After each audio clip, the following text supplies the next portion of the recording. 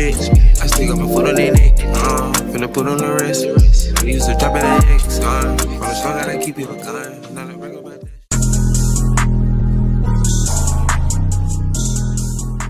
What's up, y'all? Welcome back to my channel. It's your girl Precious, and I'm back at it again with another sneaker review. Now, I'm not gonna lie to y'all, it's been a hot minute since I posted on YouTube, and I really do apologize. I don't even want to yap y'all heads off, but literally I've been working full time, and I also am taking summer classes for college. So hey, summer classes is coming to an end, so I'm about to start pumping out this content for real. We're literally like 50 subscribers away from 1K, so if you haven't already, make sure y'all subscribe. But that's enough with the chit chat.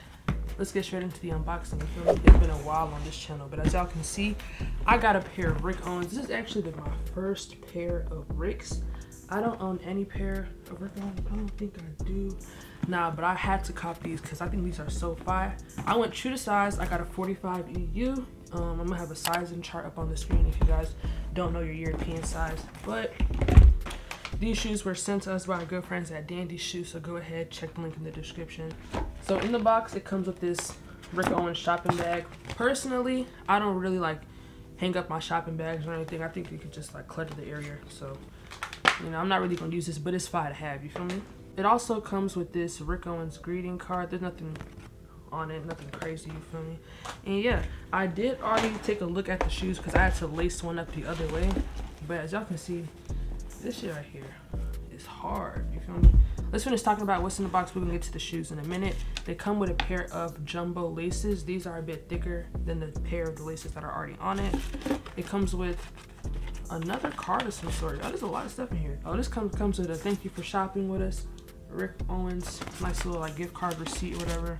Now, as y'all can see, these right here are so fire to me. I feel like it's a hit or miss, and a lot of people really do hate on these, but I feel like it's just hard. It really gives like VANS slick. I think they call these the Rick Owens VANS. That's slick what it gives, but like, to be honest, it's cool, you feel me? It's real cool, it's real fire. They did come with the bar laces, but I did lace up a pair like normally.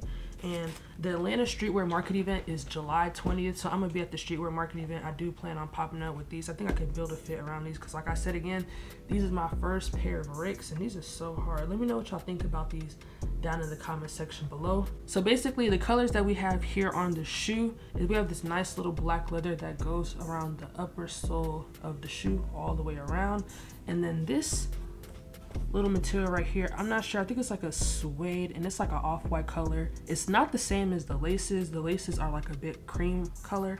This is more like a gray, but the colors do complement each other well. We got that nice white stitching all around the shoe. You can't go wrong with it. I feel like those minor details in the shoe really do make it stand out. I actually did unbox a pair of Ricks on my channel, but I got that from my friend. This one right here is my first pair because I just remembered that I did an unboxing. But look at the bottom of the shoe, y'all. We got these nice little spikes, you feel me? It just gives it that like that rock look to it. I really like these, I'm not gonna lie. I went true to size, so go true to size. If you're stuck in between a half size, if you want more room, I would just go up some, but you can always go down a half size, take out the insole if you want some more wiggle room. But true to size is the best advice I have for y'all, you feel me? On the bottom of the shoe, we have a nice little Rick Owens, you feel me? Just says Rick Owens in this little cursive, and the shoe is really straightforward. There's really not much to say about it, but I feel like it's probably one of those like classics that everyone like should have in their collection. Like, you just can't go wrong with the original black and cream Rick Owens look, you feel me? It doesn't matter if it's jumbo lace ones, the high top, like I feel like this is like a staple that like if you're into fashion or if you'd like to have a pair of Rick Owens, just go with the classic black. Like, the other colors are hard, you feel me? If you can build a fit around those, I would do that as well. But if you just want something simple that you can wear with anything, I would just get a pair of black Rick Owens because you really just can't go wrong with it. You can lace them up however you want. This can go with jorts, it can go with some cargos, some baggy jeans, whatever you want to wear with it. Like, you just can't go wrong with a low top shoe, you feel me? But let me know which one y'all prefer down in the comment section below. Personally, the bar laces isn't bad, but I don't know why I'm not a fan of it. I don't know, it's like hard, but I'm just not a fan of the bar laces, so I'd probably stick with the regular lace way, or I'd probably find something I could do like some design. Y'all know how people like do the star designs with laces. I'm gonna see if I could do something like that on the Ricks, but I'm just not a fan of the bar laces. They're not bad, like it makes the shoe look clean, but something about it I just don't rock with. All right, so we're about to pop the insole out to see what's on the insole.